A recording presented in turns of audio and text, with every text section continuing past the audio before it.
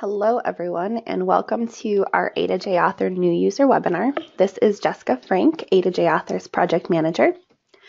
Today we're going to talk about A2J Guided Interviews and our accessibility audit that we just completed for the A2J Viewer. On our agenda today, we're going to go over authoring tips for the month of April, things that have come up over the past month when I've been working with authors since our last training, things that I want to alert you to, and any news that we have to cover. And then we'll talk about the accessibility audit that we just completed, what we're doing to improve accessibility, and what you as authors can do to even further that accessibility for your end users. So first on the authoring tips, we have been alerted to a bug that exit and save is not currently working in the mobile viewer, but we are on it and we are working to fix it. It's a high priority in our issue queue and will be dealt with as soon as possible.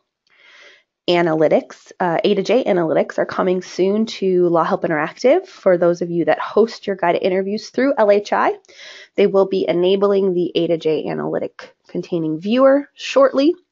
To learn more about it and what you have to do as an author to allow your interviews to be tracked through our analytics, to find out what we're tracking, what we're doing with it, where we're storing that data, and how authors can access it later, you just want to go to a2jauthor.org/content/A2J Analytics. If you forget this URL or don't write it down, you can always go to the About tab on our website, and we have the same section on A2J Analytics. For those of you that are in the process of converting your A2J 4 to A2J 6 guided interviews, and I hope that is all of you, there is still free help available for converting those. So reach out to me. We have existing resources partnered with Chicago Kent, and we also have a TIG through Michigan Legal Services where we can help you with the planning for your conversions, some of the high level, how to staff up for it, what interviews should be tackled first, what you need to do to do the conversion, and also the actual conversions themselves and some basic testing to ensure functionality is still the same. And planning what to do with your interviews after they're converted. So reach out to me. My email will be at the end of the slide deck, but it's just jessica@cali.org. The final tip for this month was I get questions a lot about A2J, and there's some misinformation out there about what the capacity of a guided interview can be. So is there a limit to the number of questions within an interview? And the answer is no. There is no limit to the number of questions that you can have within a guided interview. You can only have 12 steps. So all of those questions have to fit within the 12-step structure of an interview, but there are no bounds to the number of questions to a guided interview beyond the author's imagination and creativity. I've seen some online intake interviews and some interviews used to fill out divorce filings that have hundreds of questions, like 500 questions within one guided interview. So there are no bounds to an interview. All right, enough on tips and the beginning stuff. Let's get to the meat of our webinar today. And if at any time you have questions, feel free to raise your hand and I will try to unmute you or put them in the question section, and I'll keep an eye on that as we're going along. So A2J just completed an accessibility audit with an outside contractor over the past month or so. And this accessibility audit looked at the WCAG 2.0 guidelines. So WCAG, WCAG, is Web Content Accessibility Guidelines. They're a stable referenceable technical standards that are used across the internet to ensure accessibility to internet-based resources. There are 12 guidelines that are looked at generally in an audit. Those guidelines follow 4 principles, so perceivable, operable, understandable, and robust. And they test the application, in our case, the A2J Viewer, against 3 different success criteria. So A, AA, and AAA. With AAA being the best. During our audit and afterwards, A2J is now shooting for AA compliance with the WCAG standards, both 2.0 and 2.1, which is coming out in the summer, sometime around June is what we've been told, so that when the new guidelines roll out, we're also hoping to be AA compliant with those as well. And so what I'm going to do now is walk through some of the guidelines and what we're doing to meet that AA standard and what you can do as authors. Question. I was just dropping the link into the WCAG website. Thanks, John. Sure.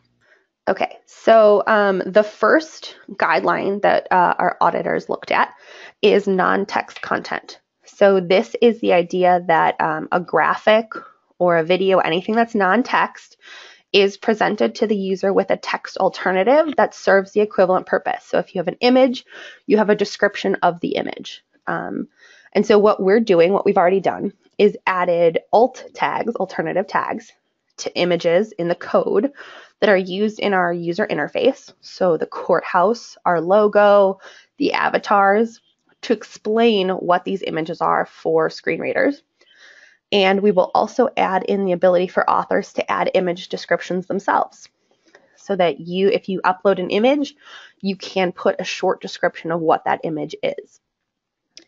We're also removing the noise, as it's called, for ARIA readers. ARIA is Accessible Rich Internet Applications. These were all very brand new terms to me before we did the audit, but it's like learning another language here. So we're removing, did you have something, John? I will as soon as you finish speaking. Okay. So the final thing that we're doing is removing the noise for ARIA readers. Like, for example, the exit button at the top of the screen has a floppy disk icon, which to the visual user of A2J makes sense. It's the save, exit, that kind of terminology or reference. But we are removing that from the code side because the floppy disk image isn't really relevant to what the button does. And then what you can do as authors is to come up with those short descriptions of any images that you have. So review your interviews once we implement the alt tag ability for authors, and then go back and add those short descriptions for your end users who might be using screen readers. Go ahead, John. So this the third one there on the list, the remove the noise for the ARIA readers. That was part of like a big I didn't know that. You know, I'd always thought of doing accessibility work as having to add a lot of stuff. You know, more code, more descriptors, more organizational things. And one of the results of the review was there are places where you can like take things away, or you can rearrange them in a way because you have to think from the context of the person using a screen reader, usually a blind person or limited vision, and if you have a lot of I don't know how to describe it. If you have a lot of complicated scaffolding, their screen reader has to sort of navigate that, and there's ways in which that complicated scaffolding can make their job of finding their way to the pertinent content on the website, on the web page, harder. And I never thought of it quite that way before. I don't know how many examples we'll be able to show here, but there's going to be a lot of like behind the scenes, hidden behind the drywall sort of changes to the code, to the CSS that will hopefully make this not just functional, but like actually efficient and usable for screen readers. Thanks. Another one of the guidelines that we were reviewed on was audio and video, and determining whether it's alternative or supplemental. So the idea is that if you have pre-recorded audio or video, you provide an alternative for that presents the same information, and you label it as an alternative. So we'll talk about supplemental in a second. But what we're doing for the alternative side is the adding in the ability for authors to indicate if media, like audio or video, is alternative. And if it's alternative, a label will appear that indicates that it is alternative and not supplemental. What you have to do as authors is determine, once it's enabled, to distinguish whether your audio and video is an alternative, so the same content just presented in an audio or visual format versus text, or if it is supplemental, enhancing, or adding on to the provided text. So what that would look like is, here's an example of a learn more, and it would have the text. A learn more is a way to give the end user more information if they want it.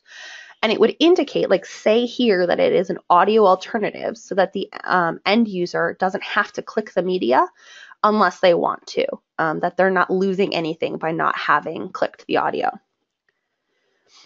Also, then for supplemental video or audio, what you can do as authors is create text alternatives for those. So the idea is that if you had audio that was supplemental to the text, so it didn't say exactly what was written on the screen, you would create an audio text transcript that the end user could expand instead of having to click the audio themselves. So if they had hearing issues and they weren't able to listen to the audio itself, and they needed to learn more or to know more about what that audio was saying, there would be text transcripts available for them as well if they needed it. Along the same lines, the WCAG AAA guidelines, so this is the best of the best idea, is that you should also provide sign language interpretation for all pre-recorded video content. And what you can do as authors is, when you are creating any video content, and videos are still pretty rare in A2J Author, but those of you that make video content, to consider adding captions or sign language interpretations to that as well. Captioning is fairly easy. If you upload it through YouTube, they have some captioning services, and then you can edit those. It's also a great way to use up some intern time to have them caption the videos. So that's another thing to think of if you want to hit that AAA guideline standards. Another issue is information and relationships. So the idea Can I interrupt for a second? Sure. Thanks. Sorry, I didn't get in there fast enough to stop you. Scared me. Sorry. So go back one screen, actually two screens. Yeah, the audio and video alternatives. This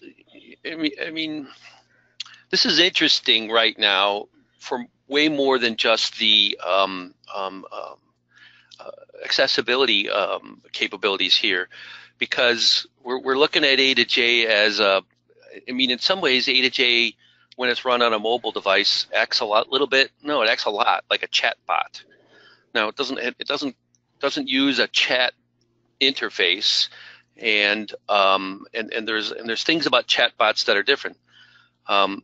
And we've done some like very simple explorations of, well, what if you turned an A2J guided interview into a voice chatbot, sort of like, Alexa, help me get divorced, and whether the text that's already in a guided interview is sufficient to deal with a voice interactive interface. In other words, you don't see anything, you're only hearing it. And the short answer is no. There's all sorts of navigational and context giving information, be it on a desktop or on a mobile, that disappear or that become almost unusable if you go pure, if you just do a pure convert of the text in an A2J guided interview to a voice chat sort of thing, and that's what sort of, this all came up because we've had almost from version 3 of A2J the ability for you to record audio and upload it as an alternative to, in other words, you could have the thing read the screen to you. It was never entirely intended as an accessibility feature, but it sort of acted that way. It was hard to do because you had to record, individual MP3 files and upload them individually and attach them individually to every screen. And for any reasonably long guided interview, with 50 or 75 questions, that would be like 50 or 75 little recordings. And then if you made one small change somewhere, you have to go back to the same voice, or you suffer the problem of sort of cognitive dissonance when people hear different voices speaking different things. It became a maintenance problem as well. And so And so we're at this point where we're really questioning the value of having that feature, the ability to play a video, sorry, not play a video, but play the audio of the text of that's in the guided interview. And maybe the solution, and one we're looking at, is automatically creating that audio using services on Amazon. There's something called Amazon Poly. I kid you not. It's like the parrot, I guess, where you can feed it text and it will send you back an MP3. You can either run Poly real time, or you can do it as a batch. And we were looking at it as a batch thing, as a sort of a background process service that we would provide at A2JAuthor.org at the authoring point. But if any of you have any thoughts or feedback on that, I'd love to hear that about how best to design audio capabilities into A2J Author. Thanks. Okay, so the next guideline is information and relationships, and the idea is that information structure and relationships conveyed through presentation can be programmatically determined or available in text. So what this is talking about is, for the visual user, they can see that this bubble is one contained unit, that the question is at the top and there are 3 fields that the end user has to fill in. And they're all relationship, they're first, middle, last. They're contained within the bubble. It's very easy to see this visually. It's not so easy with the screen reader. This is some of the structure and architecture John was talking about. So what we've done is added landmarks in the code to make navigation easier for assisted technologies. And we're creating relationships between objects that may be difficult to understand with the assisted technology. We're building those relationships into the code so that it's clear that first, middle, last, there's an order to them. There's a structure that they're within the one question, and then that the continue button is at the bottom. So we're working to build that relationship into the back end so it's easier for end users. Use of color is another one. The guideline is that color is not to be used as the only visual means of conveying information, indicating an action, prompting a response, or distinguishing a visual element. And so if you've worked in A2J6, this is a screenshot from our warning that pops up if an end user has not answered a question that is required. It's a light pink color, and it says you must make a selection from the highlighted space before you can continue. But there's no indication other than the color that this is separate from the text or different. And so what we're doing is adding in the sort of universal warning symbol with the triangle with the exclamation mark to indicate that beyond just the color, for those people who have some color distinguishing difficulties, there is the warning symbol. And we're also working to enhance the contrast of the warnings themselves to be closer to a standard. There's a contrast standard that is supposed to be between objects, different objects. So not just the warnings here, but also like the guide avatar, and they're wearing a gray suit, and they're also standing against the gray road to the courthouse, or if they're closer to the courthouse, their back is against the courthouse. And some of those gray color distinguishing colors aren't contrasted enough between each color to really stand out for those that might have issues with color. So we're working on that. Please excuse this very grainy screenshot, but going along with the use of color is focus as well. So our current Learn More pops up in the middle of the screen, but it doesn't really distinguish itself from the background. And so the focus, where an end user's eye goes, can be difficult to determine. So instead, we're going to gray out the background, and so that the Learn More is more a focus point for those who may have trouble distinguishing where to focus. So that's another enhancement we'll be using related to color. We'll also be making improvements to the mobile viewer to use input types on the back of the code, like tel and numeric, so that when someone is using the mobile viewer for answering a question like social security number, phone, or zip code, the software will know that it should pop up the numeric keyboard rather than just the standard keyboard that pops up when you type in a text field. So just as one more ease for the end user, and so they don't have to click the little 1, 2, 3 at the bottom to pop up the numeric keyboard, it'll automatically pop up for them. Another important functionality for screen readers or for accessibility is the ability to tab throughout an entire web page without having to use a mouse or touch the screen. And A2J Viewer currently does not allow an end user to tab to the Learn More, so they can't open a Learn More solely based on tabbing, and they can't select a radio button solely based on tabbing. So we will be adding that to ensure that all features within the A2J Viewer can be used completely with tabbing alone. So part of this audit review was we found that things we were already doing were meeting the guidelines as well. So time limits was one of those. The idea for the guideline is that if there's a time limit, you should allow the user to turn it off or to extend it, or if they can't do turn off or extend, to give them at least 20 hours to complete an activity before they're timed out. The good news is Law Help Interactive already had this ability built in. And so for those of you that host your interviews on LHI, there's a 2-hour inactivity limit on LHI, but the end user can turn it off by staying active. So long as they're continuing to move around in the interview, they're not kicked out. They can extend it, and a warning pops up if they're hitting close to that 2-minute or 2-hour mark to warn them that they're about to be kicked off, so they can extend it. And it goes, I can't speak for them, but I would assume it goes infinitely, or at least to the 20 hours, if the user is continuing to be active at least every 2 hours within their interview. For those of you that are self-hosting, you should ensure that if you do implement a time limit on your server, that you should make sure that it complies with the above guidelines. See, and this is why these are guidelines. There are, we can imagine situations where you don't want the thing to be active for like 20 hours, like a library where we know a lot of SRLs, access these things, or a court kiosk system. Now, hopefully the court, in the court kiosk system, when they exit, it clears the browser cache or does a reboot or a reset or something like that. But it's not but we can, so we can imagine things where we should be more stringent on this timing thing.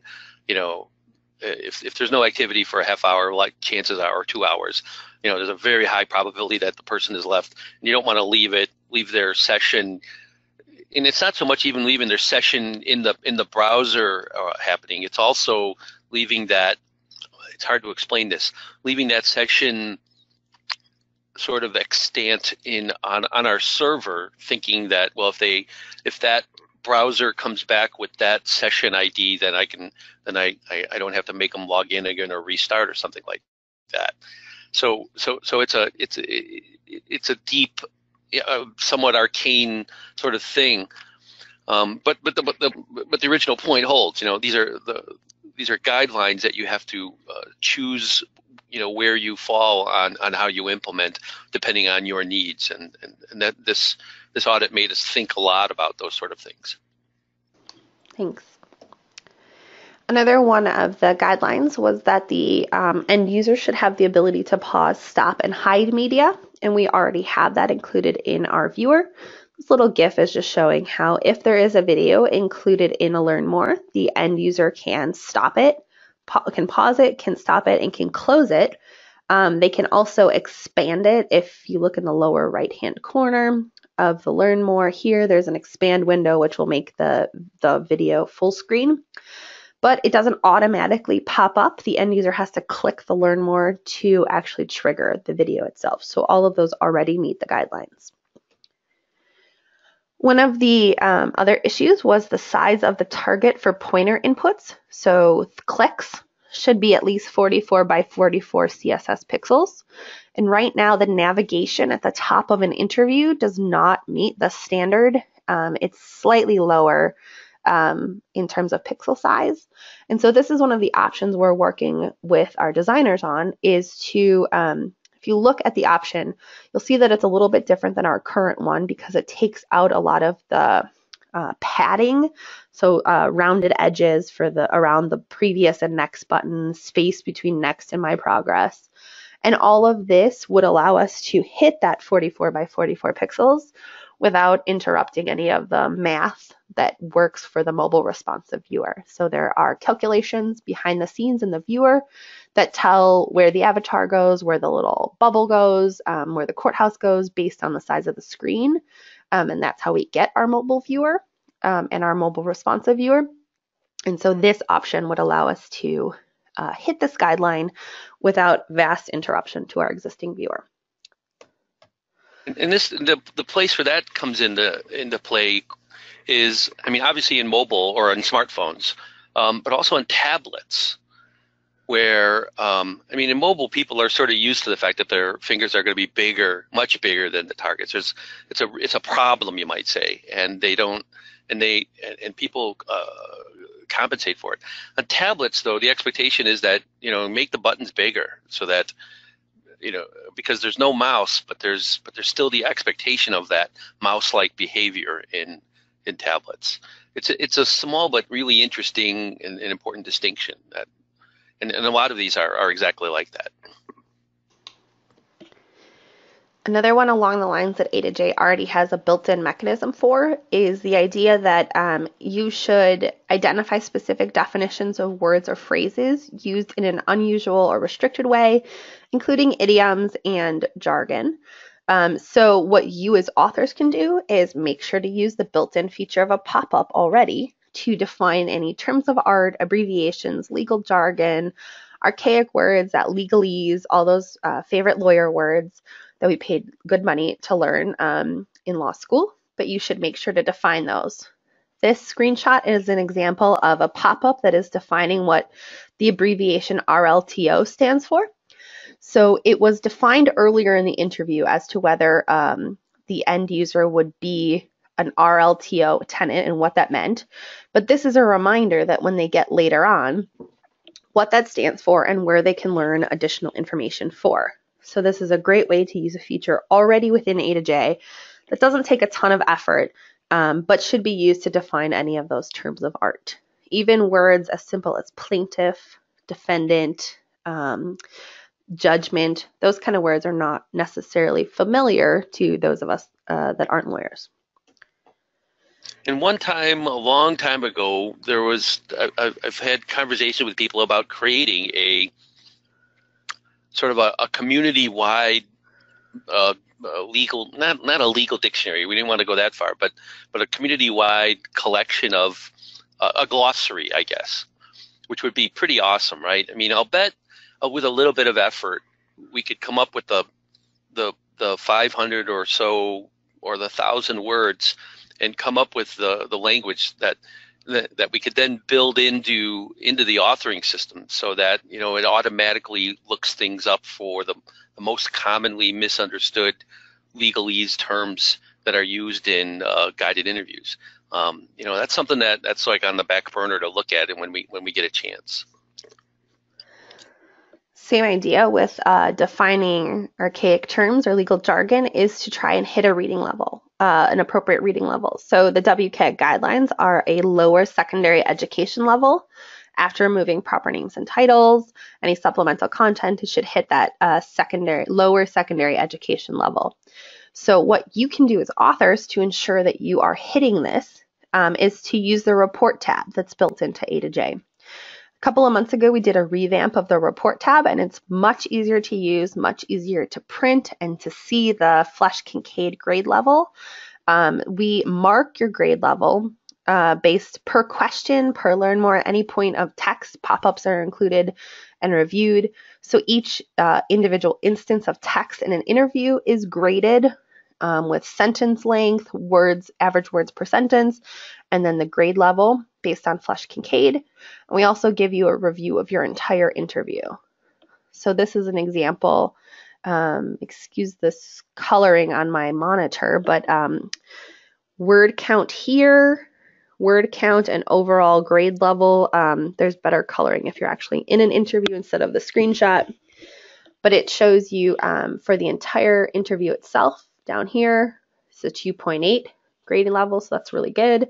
But then question by question, what the grade level is as well.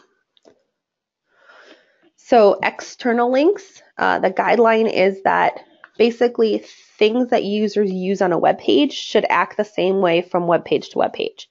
So the idea for external links or outlinks is that they'll open up in a new tab, that it doesn't replace the viewer or the tab that the user is in, but instead opens up another tab or window.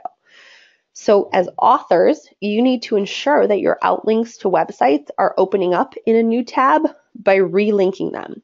We covered this in one of the webinars I did based on known differences between A2J4 and A2J6. But these instructions about A2J4 interviews and how to reattach your hyperlinks to ensure that they open in a new tab are on our website under that known differences under the Learn tab. Or you can just open your interview, delete the hyperlink, and reattach it. This needed to happen because A2J saved the HTML without a target for a new tab or window for that link. And so to get that new link or that link to open in a new window or a new tab, you need to reattach the hyperlinks and create that new HTML target tag. So this is one of the known differences between A2J4 and 6 and a pretty easy fix to ensure that it meets the WCAG guidelines. Another issue that comes up with the audit was that labels or instructions are provided when content requires user input. So on the left is an example of a pretty standard question, enter your name, first, middle, last. But instead, you as authors can be a little bit more specific, or even it might look a little duplicative to you, but include first name, middle name, last name as a way to be really specific about what you're asking for your users, because again, when they're in the screen reader, they don't have the structure or the visual context to put these three fields within the enter your name context. So some of our structuring and architecture will help when we build those relationships between the fields and the question in the code, but you can also be really specific in your use of labels or instructions for your end users. Along the same lines, if an input error is automatically detected and suggestions for corrections are known, then you should provide those suggestions to the user unless it jeopardizes the security or purpose of the content. So what we're doing is adding in default error messaging that's more specific to where the issue is, which I'll show you in a second. But what you can do now is come up with customized error messages that override the defaults that are as specific as possible for your end user. So here, and excuse the overlap a little bit here, but here, if they don't enter their first name or their last name, it just says you must type a response in the highlighted space before you can continue. That's not as specific or as clear as it could be. So instead, we're going to add in messaging that says you must type a response for the, and we'll put the label in of what this field is. So you must type a response for first name in the highlighted space before you can continue. And remember, it'll have that error warning triangle with the exclamation mark so that it's not color only. But you can always override these custom, you can always override the defaults that we put in A2J with a custom message that's as specific as you'd like. This is another example down here in the lower right. There is a character limit on, or there's a limit on what the min and max can be for this answer, like a number. And it's between 5 and 15. And so we're indicating to the end user, you must type a number in the highlighted space before you can continue, and giving them the range between 5 and 15. Same idea for dates. Currently dates say you just must type a response in if the end user doesn't put a date within the proper range. So we're going to show them the range instead so that they know how to answer it properly. That's my last issue to show in our audit. So these are going to be rolling out as we finish and complete them or make the enhancements to A2J necessary. It's not going to be a one batch, poof, we've made it to AA compliance, but we will continue to roll those out. So keep an eye on the listservs when I announce code pushes. We should have the beginning ones for this. Next Wednesday is our tentative code push date at 9 a.m. Central Time. We do a code push during an hour-long period. A2J may be unavailable, But keep an eye on the listservs and our Twitter account, A2J Author, our handle, to see when we make that final announcement. Okay, I'm not seeing any. Thank you all for sticking with me for this longer than usual new user webinar, but our next one will be in May, and we thank you for attending. Have a good day. Thanks, folks.